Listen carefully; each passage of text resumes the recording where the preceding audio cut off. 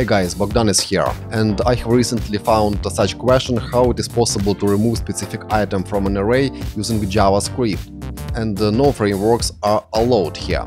And actually this question was upvoted many times, and there is an accepted answer that has more than 11,000 votes.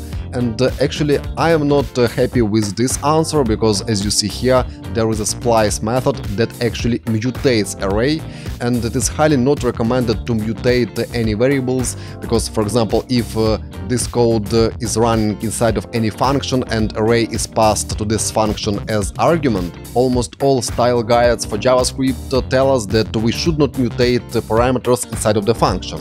That's why now let me show you how we could achieve same result without mutation of original array. Let's get started.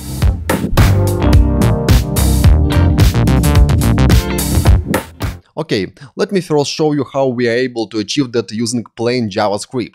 Let's create a new project, and I'll create a new project on the desktop, cd to desktop, and here let's create folder remove array element. Let's cd to this folder, and let me open it up in Visual Studio Code editor. Let's create here index.js file right in the root of our project. And I'm about to show you several solutions. Here will be solution number 1, and in this solution I'll use filter method.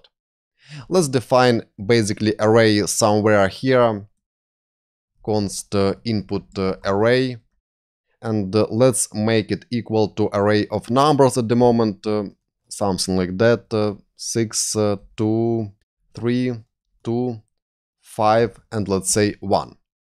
Great. Array was defined, and here in the first solution let's create a new variable const resulting array, and here let's use filter method. Input array dot filter. Here inside as argument I'll use callback function, and I'll use arrow function syntax. Element here will be single parameter, and here inside of this function we will filter out all elements that are equal, for example, to 2. And let me actually define here a new variable, and here will be element we are looking for, element to replace, and let's assign value 2 to it, for example. And here this filter function will return element if it is not equal to element to replace. Syntax will be like so: element is not equal to element to replace, like this. Let me actually hide this left pane like so. And now let's print to the console resulting array. Let's save the file and let's open up embedded terminal, Ctrl backtick, let's clear it, and let's run this index.js file, node index.js. Of course, you are able to run same code inside of the browser. You may simply copy this entire section, go to your browser, open developer tools and paste this code there. I'll run it using Node. Let's press enter. And I see result, and as a result I get brand new array.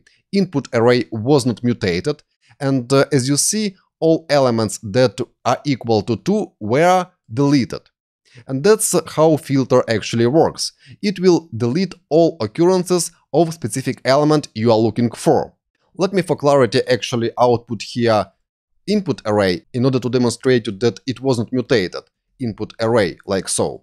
Let's save the file, rerun code, and here is result. Here is resulting array, and here is input array that still has elements 2 and 2 here and here. That's how you are able to remove specific elements from the array using filter method. But again, this method will remove all occurrences of specific element inside of the array. That's solution number 1, and here let me add the comment: removes all occurrences of the element. Great. Let me comment out this solution number 1, and let's move to second solution. Let me hide temporarily terminal, and here in the second solution I want to use slice method instead of splice. Slice method will return brand new array. It will not mutate original array. So let me show you how to achieve same result with slice, but now in this solution we will remove only first occurrence of the element. It means that as a result we should get array without this element. This element should still be in place. Great. Solution number 2, and here first we need to find index of specific element. we could use either indexOf method or findIndex. Let me show you difference here. Of course, you are able to find index of specific element using such syntax: const index equals sign input array dot index of, and here as an argument we should pass specific element. And if I'll pass here element to replace like so, we will be able to find specific index of this element. Let me print to the console index. Let me open up terminal and run this application once again, and I'll get 3. That is the correct index of this element.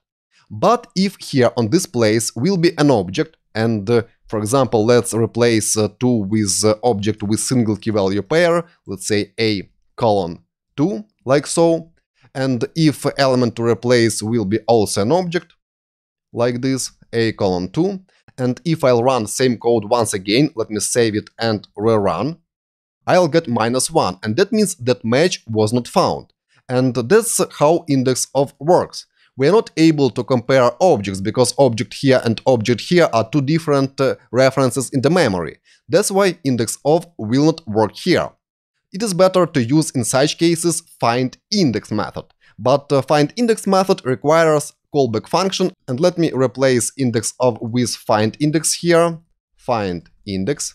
Here will be single parameter, and if I'll compare like so, element is equal to element to replace, and save the code, I will get same result actually. Let me run this code, node index.js, and I get same result. And the reason is the same as before, we are not able to compare two objects like so. Of course, there are techniques that allow us to compare different objects, but that is the subject of different video. And now I could simply use comparison of specific keys of the objects, and I could compare key A of this object with key A in this object. Let me do that. Element.a is equal to element to replace.a. Let's save this code, go to terminal, rerun application, and now I get correct index, because now this condition returns true when we compare property A of this object and property A of this object. Great, that's how we are able to find the index of specific element. Let me actually get back to numbers to make our life easier here. Let's get back to 2 here and to 2 here, and now we could simply compare element with element to replace like so. We don't need to compare keys. Great, let me hide the terminal and let's now use this index along with slice method. Short summary of slice method. With slice method you are able to create new array based on input array, but slice requires 1 or 2 arguments, and it may return a range of elements starting from specific position, for example, from position with ID 2. And if you will not specify second argument, then you'll get the array with such elements as a result. You could also return, for example, just those 3 elements from ID 1 to ID 3. But you are not able to return entire array without specific array. That's why you could use slice method 2 times. And also, in order to create new resulting array as we did in solution number 1, we could use the structuring of 2 different arrays. Let me show you how to do that. Const resulting array, and here it will be equal to array. Here I'll destructure array that will be result of input array dot slice. Here I'll slice from ID 0 to index. And the next I'll destructure same input array that we will slice from index +1 till the end. In such case, we don't need to specify second argument. That's actually all what we need to do. Let's now log to the console resulting array and see what we will get. Let's save, go to terminal, clear it, run application, and I get array 1563251. And that means that this element was removed. And of course, input array was not mutated, because here we have created brand new array. And that's how you are able to use slice method and findIndex method in order to remove just single element from array. Let me add here comment. Slice and findIndex removes only first occurrence. Great. That's solution number 2, where we have combined findIndex and slice methods. And let me show you final solution here, and for that I'll use external library called lodash. Of course, in this question, if I'll go back to it, there was asked not to use any frameworks. But let me quickly show it to you, because this library, lodash library, is very popular, and it's good if you will know how to remove elements from array using this library. Let me go here, let me close terminal, and let me comment out this solution number 2, and let me actually install first lodash into this project. Actually, I need to initialize it first using npm. Let me do that quickly. npm init. Press enter for all prompts, and the package.json file was created here in our project. And let's now install lodash. npm install lodash. And now let's use it in our application. I'll import it here. Const underscore equal sign require lodash. Let's bring it in like so. And here let's add the solution number 3. Solution 3. And here I'll use lodash remove method. And let me again define resulting array variable, const resulting array, and it will be equal to underscore dot. We will call remove method of the lodash, and it requires actually 2 arguments. First one will be array, it will be input array in our case, and second one will be a callback function. Here will be a single parameter element, and we want to remove all elements that are equal to element to replace. Here will be condition el 3 equal signs to element to replace, like so. It should work now, and now let's print to the console resulting array. Let's save the file, go to terminal, clear it, and run application node index.js. And I actually got the array with elements 2 and 2, and that means that we need to use here not equal condition, like so. Save the file, sorry for that, and rerun application. And now all works fine, and we got resulting array without elements 2. And again, input array was not mutated. Let me print it also to the console here, input array, save the file, rerun application. Oops, it seems that this method actually mutates original input array. In order to avoid it, we could actually use another method of lodash, and here instead of input array we could use underscore dot clone, and here pass input array. Let's save code and rerun it again. And now we got the unchanged input array. But again, this solution is not clean, and without clone, this remove method will basically mutate input array. And let me add here a note about that. Without clone, it mutates input array. Okay guys, let me comment out this solution number 3, where we have used remove method of lodash, and as you have seen, it actually mutates input array.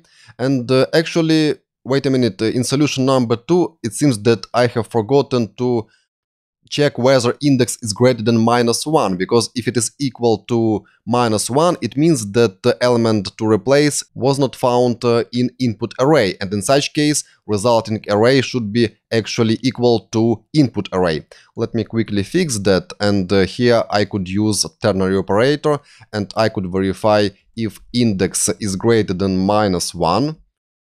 Then let me add here question mark, then resulting array will be assigned to result of this destructuring operation. Otherwise, let's simply destructure input array. And in such case, resulting array will not be technically equal to input array. Instead, we will destructure all elements from input array and create new array and assign this result to resulting array. Now let me also print to the console input array here. Input array, and let's verify whether it works same as before. Let's save the code, open up a terminal, and let's run node index.js. And now I get same result as before, and element 2 was removed from original array, and in this array it is absent. And now let me modify this element, and let's make it equal to, for example, 10. 10 is absent in this array. Let's save this file, and now we should get the original array unchanged without any removed elements. And yes, it is the case. We got two equal arrays. Actually, they are under the hood different arrays because here we have applied the structuring and the input array was not mutated. Let me also actually rename this variable element to replace, because technically it is element to remove.